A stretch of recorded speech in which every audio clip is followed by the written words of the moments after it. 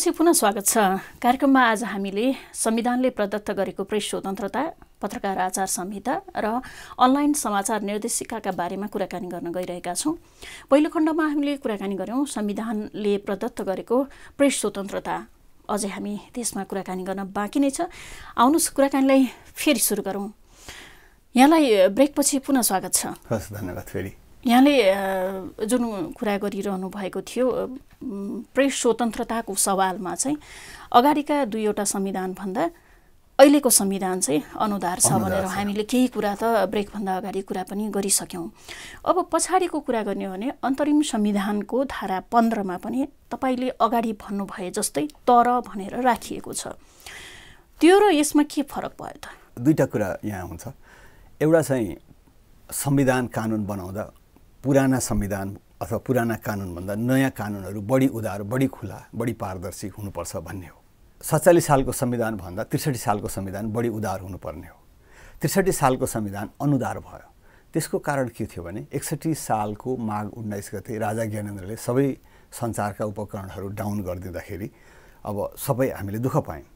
त्यो दुःख पाएपछि के गर्ने भन्दाखेरि अब संविधानविदहरू विभिन्न छलफल भयो होला। त्यसमा चाहिँ उहाँहरूले अर्को एउटा उपधारा थप्नुभयो। त्यहाँ त्यो उपधारा 4 2063 को अन्तरिम संविधानको धारा 15 को उपधारा 4 मा चाहिँ कानुन बमोजिम बाहेक कुनै पनि सञ्चार साधन उपकरण यन्त्रहरूलाई बन्देज लगाइने छैन भनेर राखियो। अब त्यसले हामीलाई कहाँ ठाउँ दियो? अहिले सधैँ लोकतान्त्रिक, अब हाम्रो जस्तो देश भनेको 6 महिना 8 महिना 10 महिनामा सरकार चेन्ज हुने देश हो।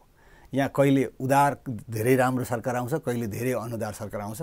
मन्त्री परिवर्तन हुँदा पनि यहाँ उदार र अनुदारको भोलुम पत्रकारले अनुभव गर्छन्, होइन?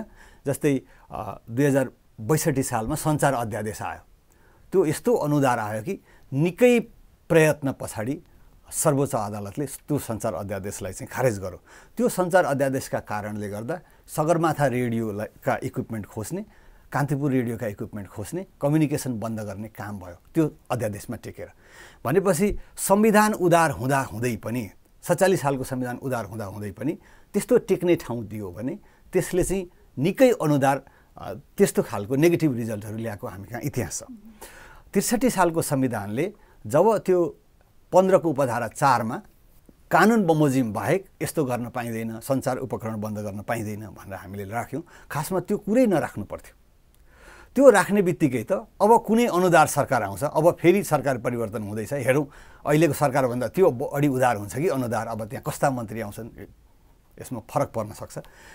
अब त्यस्तै धारामा टेकेर अर्काले अर्को अध्यादेश अथवा अर्को कानुन ल्याएर चाहिँ भोलि पत्रकारहरूलाई बोल्नै नसक्ने अथवा मुखमा नत्थी लाएर हिँड्नुपर्ने, हिजोको 61-62 सालको जस्तो त्राइमामको स्थिति आउन सक्छ। यस्ता कुराहरूलाई चाहिँ ऐनले नै गभर्न गरे हुन्छ क्या।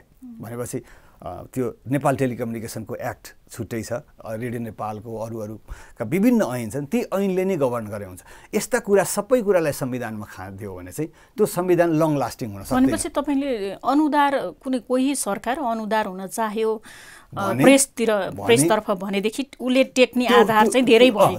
त्यो धारामा टेक्छ भनेपछि संविधानमा हामीले त्यस्ता ठाउँ छोड्यौँ जसले गर्दा अहिले राम्रो वातावरण हुन्जेल, कुरा मिलुन्जेल सरकार र पत्रकारहरूका बीचमा अथवा सरकार खुला पारदर्शी उदार हुने प्रयास गरुन्जेल ठिकै छ।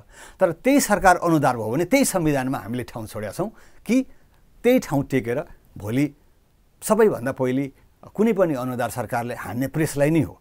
भनेपछि हामीले त्यस्तो ठाउँ छोड्नु हुँदैन थियो भन्ने एउटा कुरा। आलोचना गर्न सजिलो छ, तपाईँ अझ अक्सर धेरै आलोचना गर्नुहुन्छ, त्यसकारण पनि अझ सजिलो छ भन्छु म चाहिँ, होइन? तर यो सुधारको लागि जुन व्यवस्था राख्नुपर्ने हो त्यो व्यवस्था राख्नका लागि किन पहल भएन अथवा कहाँनिर कमजोरी भयो? किनभने संविधानका धारामा हामी धेरै लामो समयसम्म छलफल गऱ्यौँ। प्रेस स्वतन्त्रताको सवालमा छलफल भएन, तपाईँहरू जस्ताले सुझाव दिनु भएन अथवा के भयो? होइन, यसमा यसो भनौँ, अब जस्तै खासमा यो क्वेसन चाहिँ तपाईँले यो फन्डामेन्टल राइट्स को ड्राफ्ट गर्ने पार्लियामेन्टको त्यो संसदको एउटा समिति हुन्छ नि, त्यहाँ गर्नुभएको भए यो चाहिँ राइट ठाउँमा पर्थ्यो। हामीले सुझाव दिने हो, भन्ने हो, सचेतना जगाउने हो, त्यो कुरा कति लिने हो उहाँहरूले, किन फाइनल लेख्ने उहाँहरूले हो। अस्ति नै संविधानको सुरु ड्राफ्ट यहाँ फाइनल ड्राफ्ट आउँदाखेरि पनि हामीले भन्न एक थोक भन्यौँ, तिमीहरूले लेख्न अर्को थोकै लेखेछौ भनेर चाहिँ यहाँ निकै विरोध भएको थियो। म तपाईँलाई यसका 1-2 वटा उदाहरण भन्छु। जस्तै संविधानमा हामीले पूर्ण प्रेस स्वतन्त्रता भन्यौँ, होइन, पूर्ण पनि थप्न लबी गऱ्यौँ, तर पछाडि गएर चाहिँ यति धेरै तर लगाएर यति धेरै त्यो फुर्का जोड्यौँ जुन कुरा स्टेक होल्डर भनेको तपाईँ मान्नुहोस् पत्रकार महासङ्घ, अरू पत्रकारका सञ्चार संस्थाहरू यी स्टेक होल्डरसँग छलफल नभएको होइन। मैले गत हप्ता महेन्द्र विष्टजीसँग कुरा गरेँ, पत्रकार महासङ्घको अध्यक्षजीसँग, यो के कुरा हो, तपाईँहरूले के दिनुभयो, संविधानमा के आयो भने, जस्तै म एउटा उदाहरण भन्छु, धारा 19 को त्यसको चाहिँ टाइटल चाहिँ सञ्चारको हक भनेर राखिएको छ। सञ्चारको हक चाहिँ प्रेस स्वतन्त्रताको हक होइन। अब महेन्द्रजीसँग मैले राखेको कुरा त्यही हो, यो तपाईँले सञ्चारको हक राख्ने को पत्रकारै हुन् कि माथि गएर बिग्रियो भन्दा हामीले दिएको ड्राफ्टमा त्यस्तो लेखेको छैन। हामीले प्रकाशन प्रसारण सम्बन्धी हक नै लेखेका थियौँ, तर माथि गएर बिग्रियो। अब माथि गएर बिग्रेपछि त्यो लबी किन गर्न सक्नु भएन भन्दा यहाँ बोल्न नसकिने धेरै कुरा छन् भन्नुभयो उहाँले। अब कुर्सीमा हुँदा बोल्न नसकेका कुरा कहिले बोल्नुहुन्छ, अब त्यो हामी कुरौँ होइन। जस्तै धारा 19 मा सञ्चारको हक भनेर राख्यौँ, त्यो निकै ठुलो ब्लन्डर हो, त्यो संसारमा हुँदैन। संसारका 200 भन्दा बढी संविधान छन् जसले प्रेस फ्रिडमका कुरा राखेका छन्, त्यहाँ प्रेसै राख्नुपर्छ अथवा प्रकाशन प्रसारण सम्बन्धी हक राख्नुपर्छ। पत्रिकामा अनलाइनमा प्रकाशन हुने प्रकाशन भए, रेडियो टेलिभिजन र अनलाइनमा प्रसारण हुने जति प्रसारण भयो, त्योभन्दा तेस्रो कुरा हुँदैन। यो कुरा राख्नुपर्ने कसले सोच्यो होला, पत्र पत्रिका, रेडियो, टिभी, अनलाइन सबै जोड्दाखेरि यो सञ्चार हो, सञ्चार हालिदिउँ। खासमा कुरा के हो भने कुकुरलाई बोलाउने, गाईबस्तुसँग हामीले कुनै सङ्केत गर्ने, कुनै बाजा बजाउने, बाजाको सङ्केत गर्ने, अथवा टिचरले विद्यालयमा पढाउने, कसैले माछा पसलमा माछा बेच्ने, कुनै रिक्सावालाले चाहिँ हर्न बजाउने, सबै कुरा सञ्चार हुन्। सञ्चार र प्रेस स्वतन्त्रता फरक कुरा हो। यदि हामी सञ्चारकै हक राख्ने भए धारा 17 को उपधारा 2 मा अभिव्यक्ति स्वतन्त्रताको हक भन्ने छ। अभिव्यक्ति स्वतन्त्रताको हक भएपछि पुग्यो सञ्चारको हक भनेको। त्यो प्रकाशन प्रसारण सम्बन्धी हक, त्यो प्रेससँग जोडिएको कुरा जुन छ, त्यो कुरालाई माथि गएर हाम्रो चाहिँ सबै कुरा दियो होइन, सुझाव दियो, सबै कुरा दियो, ल हाम्रो सुझाव गयो भने हामी मक्ख पर्छौँ। त्यो फाइनल ड्राफ्ट आउने बेलामा त्यहाँ विभिन्न लेयरमा फिल्टर हुन्छ। त्यो फिल्टरलाई हाम्रा स्टेक होल्डरले चेक एन्ड ब्यालेन्स गर्न सकेन। यो चाहिँ सत्य हो। किनभने पत्रकार महासङ्घले खबरदारी गर्नु पर्थ्यो, अरू संस्थाहरू पनि छन् यहाँ, किनभने एउटा व्यक्ति प्रमुख होइन, महेन्द्र विष्ट अथवा को प्रमुख होइन, पूर्णबहादुर कार्की प्रमुख होइन, त्यो संस्था महत्त्वपूर्ण हो। उहाँहरू त्यो संस्थामा हुनुहुन्छ, संस्थागत हिसाबले यसमा चाहिँ लबी गर्नु पर्थ्यो। पत्रकार महासङ्घको देशभरिका शाखाहरू थिए, हामीलाई सञ्चारको अधिकार होइन, हामीलाई प्रेस स्वतन्त्रता देऊ भन्नु पर्थ्यो। किनभने प्रेस संसारभरि जहाँ पनि मिडियाको राइट्सको कुरा लेखिएको छ त्यसको संविधानमा प्रेस भन्ने शब्द छ। तिनलाई थाहा छैन अनलाइन पनि आयो भनेर? किन त्यो संविधानले गभर्न गरिरहेछ? अमेरिकाको संविधानमा प्रेसै लेखेको छ। अहिलेको लो मिडिया अथवा कम्युनिकेसन यस्तो राख्नुपर्छ भन्ने तिनलाई थाहा थिएन? थाहा थियो, तर प्रेससँग हाम्रो अपनत्व छ। उदाहरणका लागि पत्रकार हामी भन्छौँ, पत्रसँग जोडिएको छ। तपाईँ रेडियोमा काम गरेर रेडियोकार हुनुहुन्न, पत्रकारै हुनुहुन्छ। टेलिभिजनमा काम गर्नु, टेलिभिजनकार हुनुहुन्न, पत्रकारै हुनुहुन्छ।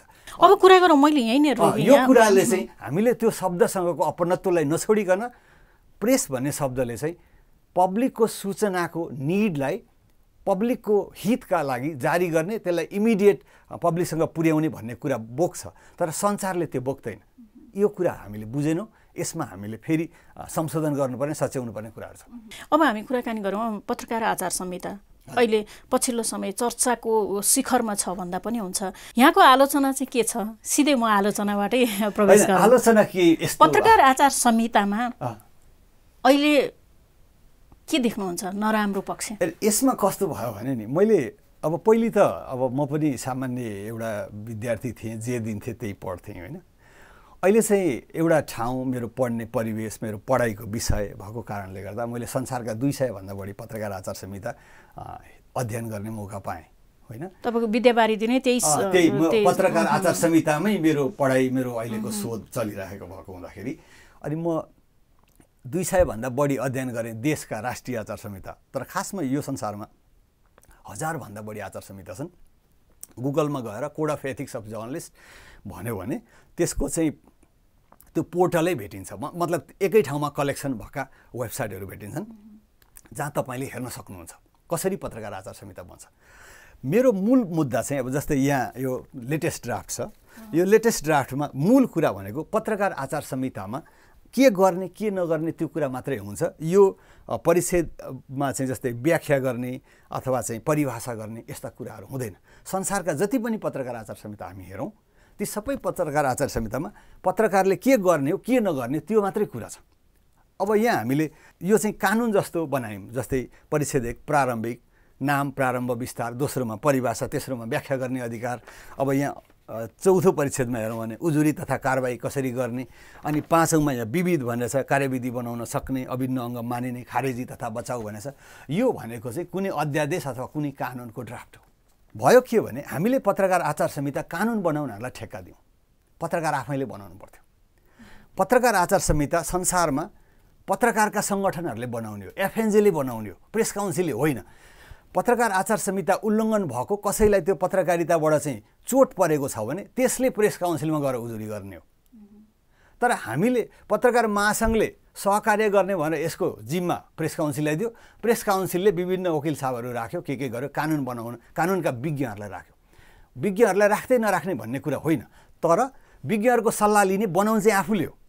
जस्तै यसमा के, अब एकजना साथीले मलाई के भन्नु, पत्रकारको परिभाषा राखिएको छ त यसले के असर पार्यो भन्नुभयो। यो परिभाषामा यति धेरै कुरा छन्। पहिलो कुरा म भन्छु, पत्रकार यो आचार संहितामा कुनै पनि परिभाषा हुँदैन। जो यो आचार संहिता फलो गर्ने मान्छे चाहिँ पत्रकार हो, उसको कामले यो आचार संहिता फलो भएको रिफ्लेक्ट हुनुपर्छ र ऊ पत्रकार भएको देखिनुपर्छ।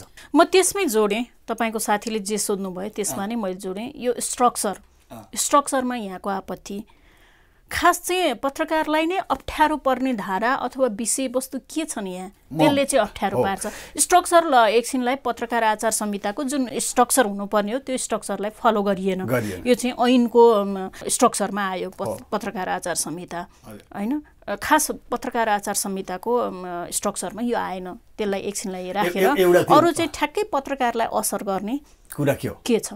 पहिलो कुरा के छ भने जस्तै पत्रकार भन्नाले यहाँ सम्पादक मण्डलको सदस्य, संवाददाता, लेखक, विश्लेषक, स्वतन्त्र पत्रकार, फोटो पत्रकार, प्रेस क्यामेरा पर्सन, व्यङ्ग्य चित्रकार, कार्यक्रम निर्माता इत्यादि भनिएको छ। कार्यक्रम निर्माता पत्रकार होइन, अथवा यहाँ यो फोटो प्रेस क्यामेरा पर्सन पत्रकार होइन, ऊ टेक्निसियन हो। उनीहरूको छुट्टै सङ्गठन हुन्छ विदेशतिर। प्रेसमा उत्पादकहरूको जस्तै प्रोड्युसरहरूको छुट्टै सङ्गठन हुन्छ। समाचारसँग जोडेर आउने सबै चाहिँ एउटा ठाउँमा हाल्यो, यसको नेगेटिभ साइड म भन्छु। जस्तै सम्पादकहरू मात्रै होइन, यहाँ त प्रकाशकहरू पनि पत्रकार हुने यो परिभाषाले देखाउँछ। त्यस्तै गरेर टेक्निसियन र सञ्चार संस्थासँग सम्बद्ध कोही व्यक्ति भन्दाखेरि त यहाँ पत्रकारिता बाहेकका काम गर्ने, त्यहाँभित्र त्यो संस्थामा काम गर्ने जोसुकै पनि पत्रकार हुने भयो। एउटा यसको नेगेटिभ साइड के हो भने एउटा कुनै किसानले लौका फलेको कुरा चाहिँ को आर्टिकल लेख्यो अथवा कुनै सानो एउटा आफ्नो प्रतिक्रिया जनायो, दोस्रो पाली लेख्यो, तेस्रो पाली लेख्यो, वर्षमा 3-4वटा विषयमा उसले आर्टिकल लेख्यो भने यो परिभाषाले त्यसलाई पत्रकार बनाउँछ, जसलाई पत्रकारिताको कुनै भ्यालुज थाहा छैन। एउटा स्तम्भकार, एउटा झन् मेडिकलमा सेक्सनमा काम गर्ने कुनै चिकित्सक, त्यो चिकित्सकले चाहिँ झाडा पखाला लाग्दा यसो गर्ने, फलानु बिराममा यसो गर्ने, उसो गर्ने भनेर 4-5वटा आर्टिकल लेख्यो भने यसले पत्रकार बनाउँछ। उसलाई जर्नलिस्टिक भ्यालुज थाहा छैन। त्यो भ्यालुज थाहा नपाउने मान्छेले पत्रकारिता गर्यो भने पत्रकारिता दुर्घटनामा पर्छ। अहिले चुनाव हुने बेलामा सबैका वर्षमा 3वटा प्रकाशन भएको हुनुपर्ने भन्ने प्रावधान छ क्या पत्रकार महासङ्घको सदस्यता हुनलाई। 3-4वटा चाहिँ आर्टिकल प्रकाशन भएको हुनुपर्ने, आफ्नै नाममा हुनुपर्ने भनेपछि जो स्तम्भ लेख्ने छन्, टिप्पणीकार छन्, जे छन्, अथवा जुन मिडियासँग सम्बद्ध छन् तर ती पत्रकारिता गर्दैनन्, ती सबैलाई होलसेलमा यसले पत्रकार बनाइदियो र हामी 12-14 हजार पत्रकार भयौँ यहाँ। अब त्योभन्दा फरक साँच्चैको पत्रकारलाई काम गर्न अप्ठ्यारो छ? यसमा साँच्चैको पत्रकारलाई काम गर्न अप्ठ्यारो छ। प्रोफेसनली किन काम गर्न अप्ठ्यारो छ भने यहाँ डुप्लिकेट पत्रकारहरूले, यसबाट पत्रकारिता भएकाहरूले चाहिँ अब विभिन्न खालका चाहिँ नकारात्मक कामहरू भइराखेका छन्, अथवा अव्यावसायिक चरित्रका कामहरू भइरहेछन्, ब्ल्याकमेलिङ भइरहेछ, चरित्र हत्या भइराखेको छ। अनि ती चरित्र हत्या गर्ने जसले पत्रकारिता बुझेनन् तर पत्रकारको परिचय पाए, तिनले गर्दा ती राम्रो काम गर्ने मान्छेहरू पनि तिनलाई पनि लान्छना लाग्यो। तिनको पनि समाजमा चाहिँ जुन लेभलको हाइट हुनुपर्ने हो, जुन लेभलको उनीहरूको एउटा अस्तित्व सम्मान हुनुपर्ने त्यो भएन। त्यसो हुँदाखेरि अहिले समग्र पत्रकारिता भन्ने बित्तिकै मुख खुम्च्याउनु पर्ने अवस्था किन छ भन्दाखेरि यो खालको गोलमटोल अवस्थाले चाहिँ यो खालको परिभाषा। अब हामी कार्यक्रमको अन्तमा आइसकेका छौँ। पत्रकार आचार संहिताको बारेमा पनि अलिकति कुराकानी हामीले गरिहाल्यौँ। अब अनलाइन समाचार निर्देशिका यसमा अरू थप्न हुन्छ। यसमा अन्तिममा जुन उजुरी तथा कारबाही भन्ने छ र यो विविध भन्ने छ, यो पनि हटाउँ। किन भनेको भने यो उजुरी तथा कारबाही गर्ने विधान चाहिँ प्रेस काउन्सिलको ऐनमा छ। हामीले त्यो ऐनको कुरा सर्लक्कै यो कुरा ऐनमा पुगेको छैन भने ऐनमा थप्ने हो, ऐनमा संशोधन गर्ने हो। आचार संहिता भनेको कसैले कारबाही गर्ने होइन कि त्यो सेल्फ रेगुलेटिङ हो। आचार संहिता उल्लङ्घन गरेँ मैले भने त्यसले कहाँ छुने भयो भने कि गोपनीयताको अधिकारमा छुने भयो कि प्रतिलिपि अधिकारमा छुने भयो, यस्तै अथवा गाली बेइज्जती ऐनलाई छुन्छ। यदि हामीले यसलाई मेन्टेन गऱ्यौँ भने ती कानुनहरूमा हामी छुँदैनौँ, हामी यो अनुसार बढ्छौँ। या उल्लङ्घन हुने बित्तिकै हामी कि गाली बेइज्जतीलाई छुन्छौँ, त्यहाँ उल्लङ्घन गर्छौँ, कि त गोपनीयता उल्लङ्घन गर्छौँ, कि प्रतिलिपि अधिकार उल्लङ्घन गर्छौँ भनेपछि यो कुरा चाहिँ हामीले सेल्फ मेन्टेन गर्ने हो र या जे गर्नुपर्ने जे नगर्नुपर्ने त्यो कुरा मात्रै हुनुपर्ने हो। यो कुरा चाहिँ यो उजुरी तथा कारबाही भन्ने कुरा चाहिँ ऐनमा हुनुपर्ने। प्रेस काउन्सिल नेपाल सम्बन्धी ऐन छ 92 सालको, 1992 भने 2048 होला, त्यो सालको ऐनमा हुनुपर्ने हो। र प्रेस काउन्सिललाई उजुरी दिएपछि उसले आफ्नो ऐन हेरेर आफ्नो नियमावली हेरेर काम गर्ने, त्यो यहाँ पुच्छर झुन्डाइरहनु जरुरी छैन। अब अन्तिममा मैले यहाँलाई यहीँनिर रोकेँ, समय पनि सकिसकेको हुनाले अनलाइन समाचार निर्देशिकाको बारेमा यहाँको टिप्पणी के छ? अनलाइन समाचार निर्देशिका चाहिँ त्यसका केही राम्रा कुराहरू छन् तर धेरै नराम्रा कुराहरू छन्। राम्रोबाट जाउँ। राम्रा कुराहरू के छन् भने हाम्रा धेरै अनलाइनहरू छन्। मैले अनलाइन सम्बन्धी एउटा रिसर्च पनि गरेको थिएँ नेपालमै केन्द्रित भएर। अनलाइन चाहिँ नेपालमा कति पब्लिकसँग अकाउन्टेबल हुन्छ भनेर रिसर्च गरेको थियो। त्यो रिसर्चमा चाहिँ मैले के पाएँ भने अनलाइनमा सम्पर्क ठेगानै नहुने, इमेल पनि छैन, फोन नम्बर पनि छैन, धेरै दिनेले इमेल दिएछ। अनि त्यो अनलाइन स्वदेशबाट चल्छ कि विदेशबाट चल्छ, त्यहाँ कुन पत्रकारहरू छन्, उनीहरूको के हैसियत छ, यी कुराहरू त्यहाँ छैन। अहिलेको आचार निर्देशिकाले चाहिँ त्यो कुरा चाहिन्छ, को मान्छे छन्, तिनको नागरिकता चाहिन्छ, कन्ट्याक्ट नम्बर चाहिन्छ, त्यो देखाउनुपर्छ भनेछ। त्यो राम्रो साइट। तर चाहिँ अब अनावश्यक शङ्का गरी टिका टिप्पणी गर्ने भन्ने लाइन त्यहाँ पनि छ। त्यसले चाहिँ के गर्यो भन्दाखेरि त्यसै लाइनमा टेकेर अनि उनीहरूले के त्यहाँ अर्को पनि लाइन छ कि त्यस्तो सञ्चार संस्थालाई बन्द गर्ने, त्यसलाई चाहिँ सञ्चालन गर्न नदिने भन्ने छ, जुन कुरा चाहिँ संविधानले निषेध गरेछ। भन्दा संविधान सबैभन्दा ठुलो, त्यसभन्दा अरू कानुनहरू साना हुँदै जानुपर्ने। हाम्रो चाहिँ निर्देशिका चाहिँ ऐन कानुन त के संविधानभन्दा पनि ठुलो भएर संविधानले दिएको अधिकारलाई च्यालेन्ज गर्ने भयो भन्दा यस्ता नकारात्मक धेरै कुराहरू छन् त्यो अनलाइन आचार संहितामा। त्यसमा अझै 1-2 घन्टाकै छुट्टै बहस गर्नुपर्ने हुनसक्छ। अब आज हामी कति सक्छौँ छलफल गर्ने, कति गर्न सक्छौँ, समयले कति दिन्छ। तर नराम्रो पक्ष 1, 2, 3 मात्र भनिदिनुहोस्। नराम्रो पक्ष भनेको चाहिँ अनावश्यक टिका टिप्पणी गर्न नदिने भन्ने छ एउटा बुँदा। दोस्रो बुँदा चाहिँ त्यसलाई बन्द गर्ने भन्ने छ, त्यो सञ्चार संस्थालाई बन्द गर्ने भन्ने छ। टिका टिप्पणी गर्न नदिने भन्ने बित्तिकै उसले त्यसैमा टेकेर चाहिँ बन्द गर्ने भनेपछि त्यो सबैभन्दा अहिलेको भद्रगोल भएको स्थिति त्यो छ। र अनि त्यसलाई चाहिँ सेन्सरसिप लगाउन सकिने प्रावधानहरू छ त्यहाँ भन्दा यी कुराहरू चाहिँ हुनु हुँदैन थियो। किनभने हाम्रो संविधानले प्री सेन्सरसिपलाई निषेध गरेछ भनेपछि कुनै कुरा छाप्नु, प्रसारण गर्नुभन्दा अगाडि नै त्यसलाई हेरिने, जफत गरिने छैन भनेको छ। भन्दा यो कुरा चाहिँ संविधानको खिलाफमा छ भन्ने आधारमा चाहिँ अहिले हामीले अनलाइन समाचार निर्देशिकाको विरोध भयो। यसमा सरकारले फेरि कन्सिडर गर्छु, हेर्छु भनेको छ। अब हेरौँ कस्तो आउँछ। हुन्छ, यहाँसम्म आइदिनु भयो, हामीलाई समय उपलब्ध गराइदिनु भयो, यहाँलाई धेरै धेरै धन्यवाद। यहाँहरूलाई पनि धेरै धन्यवाद दिन्छु, किनभने हामीले जुन कुरामा अहिले पब्लिकलाई सचेत गराउनु पर्थ्यो, पत्रकारहरूलाई पनि सचेत गराउनु पर्थ्यो, एक्लै भेटेर भन्दा मिडिया मार्फत हामीले सबैलाई भन्न सक्यौँ। यो हिसाबले, यो सचेतनाको हिसाबले यो मौका, यो अवसर दिनुभएकोमा यहाँहरूलाई धेरै धन्यवाद। आज हामीले कुराकानी गऱ्यौँ समग्र रूपमा संविधानले प्रदत्त गरेको प्रेस स्वतन्त्रता, पत्रकार आचार संहिता र अनलाइन समाचार निर्देशिकाका बारेमा संचारविज्ञ भानुभक्त आचार्यसँग। उहाँको विद्यावारिधीको विषय नै पत्रकार आचार संहिता र जवाफदेहिता विषयमा क्यानाडाको ओटावा विश्वविद्यालयबाट विद्यावारिधि गर्दै हुनुहुन्छ। हामी यसै सन्दर्भमा केन्द्रित भएर आज कुराकानी गरेका थियौँ। आजलाई कार्यक्रमको समय सकिएको छ, बिदा हुन्छु, नमस्कार।